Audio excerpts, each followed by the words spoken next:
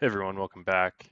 If you didn't catch part one, in part one we went ahead and talked a little about Coca-Cola and just kind of some key things to understand because Coca-Cola, the company KO that trades on the stock market, isn't just a producer and manufacturer of bottled beverages. They actually have an interesting model where they do a lot of stuff with independent bottlers. So we're gonna go ahead and pull together a DCF real quick. The information for this DCF, if you're not familiar, it's going to come from the SEC website. So to get to that, you go to sec.gov.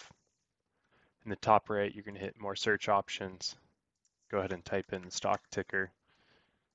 Filing type will be the 10K, that's their annual report. And then you can go ahead and open up the most recent one. Then in here, there will be a section for financial statements. I believe item 8 here, page 63. And we can pull this in. And that's what we have. If we look at our income statement, that's what we've populated up here. And they also break out, they give us a little bit more information around kind of their SG&A expenses. So they break out the SG&A line that's on the consolidated income statement and some of the management discussions, and they break it out stock comp, advertising, selling and distribution, and then other operating expenses. And then I went ahead and calculated this as a percentage of sales. So this is going to be important as we kind of think about Coca-Cola's goal is to shift towards what they call their core, which is their advertising-based business. So focus on advertising and less on the manufacturing of the product. So this is going to be moving their sales structure more to their concentrate operations, which is to the independent bottlers. So we would expect this selling and distribution expense to go down over time as that happens, and then for advertising to potentially go up. This is just going to be more of like corporate costs, I believe. Since they don't have actual selling, general, and administrative costs broken out here, this is going to be more of your corporate functions, I would assume. And then for their revenue, they do give us the split between concentrate and finished products in the management discussion. So I've taken that split and broken out their revenue as well between the two lines, and we can see their finished product revenue, right? We've gone from 28 billion down to 15 billion, and then their concentrate from 16 billion to 18 billion. So we can definitely see there's a shift here in the kind of split of their revenue.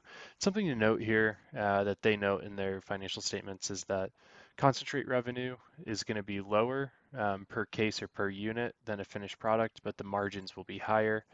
So while we look at how their revenue has gone from 44 billion down to 33 billion, their net income has actually gone from 7 billion to 7.8 billion. So they've actually become more profitable in a sense. And I mean, if we look at this, really, the big driver is SG&A goes from 16.5 billion down to 9 billion. So while their gross profit is less, it's really probably most likely going to be those savings on the selling and distribution, right? That's $4 billion of savings. And on top of that, you're probably going to save some other operating expenses as well from not having as many operations in that standpoint. So the first thing we'll do here is we'll go ahead and forecast out some revenue assumptions. And then from there, we're going to kind of make our best guess at what we think the SG&A is going to have to look at to support those revenue.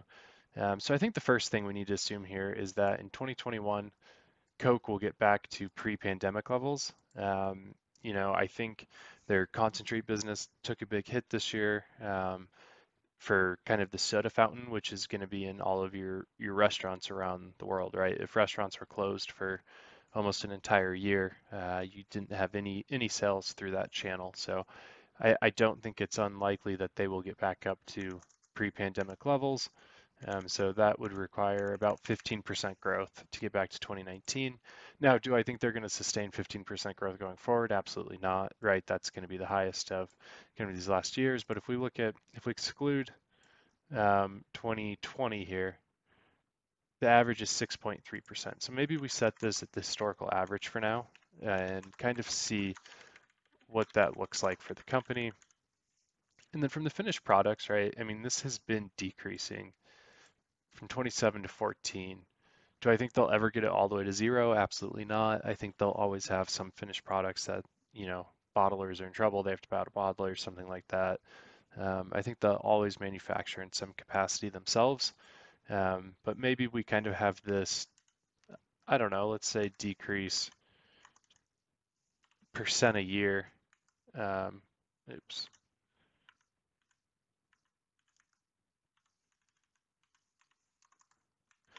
until it kind of levels off into like you know what I mean, a flat business at,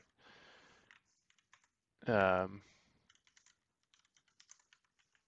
we'll just leave that at 0 and we'll see what is, so yeah, I mean, going just a slow decline there and a slow shift more to the concentrate operations. We can see, you know, I think this is the trend they want to see, is going from finished product operations. They want to move away from that and move more towards the concentrate operations. So we'll have that modeled in. And I think to support this, right, if we're going to support the historical level of growth, if we take the average here, then I think we're going to have to spend the historical amount on advertising, which comes into about 11%. So we'll make that assumption for now. We'll see how that kind of plays out. And then something here I think we will see, though, I do think we will see selling and distribution decrease as well. Maybe not quite at the same pace that we see. So I think 0.5% a year, you know, if we have these declining every year, kind of have this, right, we went from 14 to 6 when we saw a 50% reduction. So we saw that reduce as well by 50%. So we'll kind of have this number continue to decrease and slowly just dwindle down. The other operating, you know, I think historically we've seen this averaging 13 to 14%. I'm going to just for now hold this.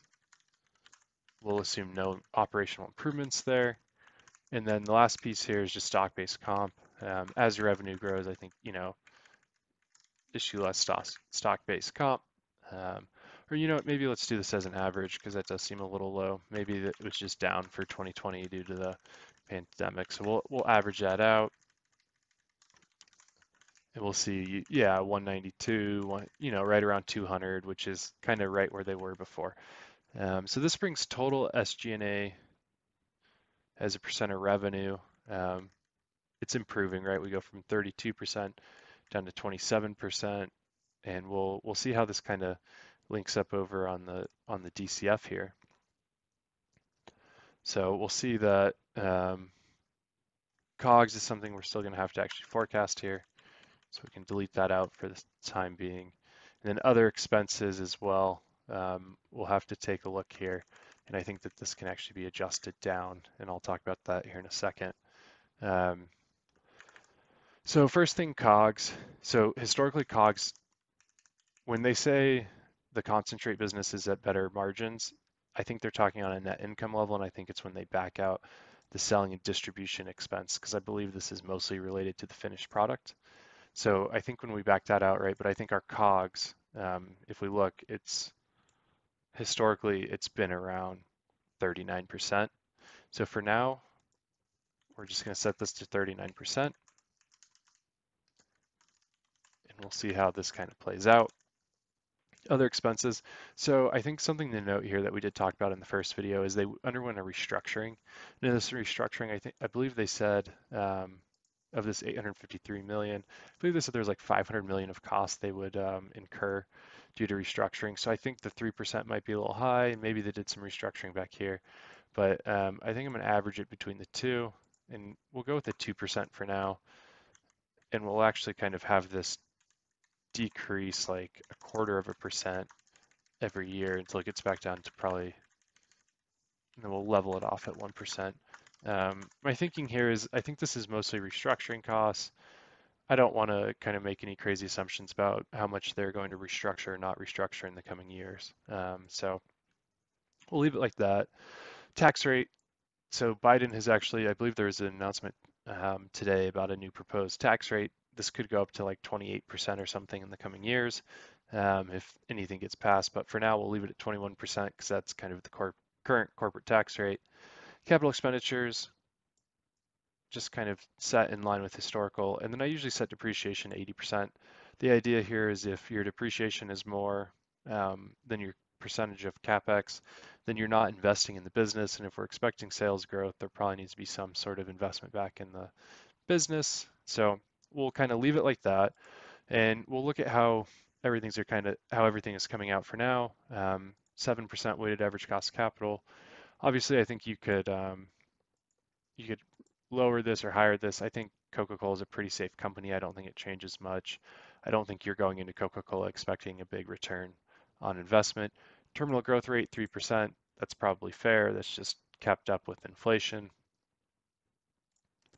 And then if we look at this, so we get an equity value of 168 billion.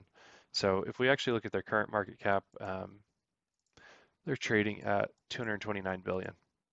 So there's probably some guesses or estimates on the street that, they grew 9% in 2019. There's probably expectations that they're going to get back to, this high growth environment. I don't know if that's true or not. I mean, obviously you could adjust some of this and see, you know, if we do this at 2% a year, and then we actually have the business grow eventually, gets back up to 17 billion. Your distribution costs probably need to be higher in these out years then, to be more similarly aligned. So it'd have to be back up towards 3 billion as things kind of shift back. So I mean, this would probably have to go back up to like 7%, 8%, 8%, something like that. Maybe this is 7%. Kind of keep it in line with the historical amounts, I guess. Um, you know, I I think it gets tricky. Um, and this line, honestly, is probably better to look at as a percent of finished products. But if we do something like that, you're still getting something similar here. So I guess you're going to have to assume more aggressive growth here than the historical average. So if we say this is going to grow, if we exclude, what year is that? 2016. So now we're at a 7.6% growth. How does that kind of impact things? 186 billion. So, I mean, there's definitely a gap, right? So if you want to get to the 230 billion, you're going to have to believe there's going to be some pretty good growth on the top line basis. Another way to look at this, which is what I pulled together here, if you're not familiar with it, dividend growth model. I think it's called like the Gordon growth. No, maybe that's something else. Anyways, basically what it is it's the dividend in year one divided by your expected or your required rate of return minus the growth rate of the dividend. So I've done that right here. I pulled the dividends from 18, 19, 20, 21. The growth rate's 2.6, 2.5, 2.4. And then our WACC is our required rate of return. So that's just linked up there. And then for now, I have this just linked to 2.4%. And then from here, you would take the dividend of $1.68 divided by 7% minus 2.4%, and that gets you a stock price of $36. So under the dividend model, you're also obviously it's trading at 53, a little bit lower, but you could, maybe they're saying, hey, Coke has lowered their dividend from 2.6% down to 2.4 just to be conservative with COVID. So, I mean, if we put this at, let's see what happens if we put this 2.6, oops, not 260. Barely makes a bump there. You probably need, what, 4%? Yeah, I mean, you need almost a 4% dividend, which, that's probably not going to happen. So from the dividend growth model, obviously there's still a little bit of a difference here in valuation. Um, but yeah, I mean, the market's kind of frothy in general. So for Coca-Cola to be a little frothy, isn't anything crazy. And they're trading at what, $44 share. So if you take 20% off their market cap, right, you take 40 billion off, call it 50 billion, right? Then they're trading at kind of that 180, and that was back in March 1st. Um, they're trading kind of in line with our projections here. So I think it's really going to come down to, do you believe, they're going to be able to continue to kind of grow this concentrate operations? And obviously there's some factors here we're not including. If they really push to get into the alcoholic beverage space, which, we've seen them re-enter the space in August of last year, I believe it was. We talked about that in part one.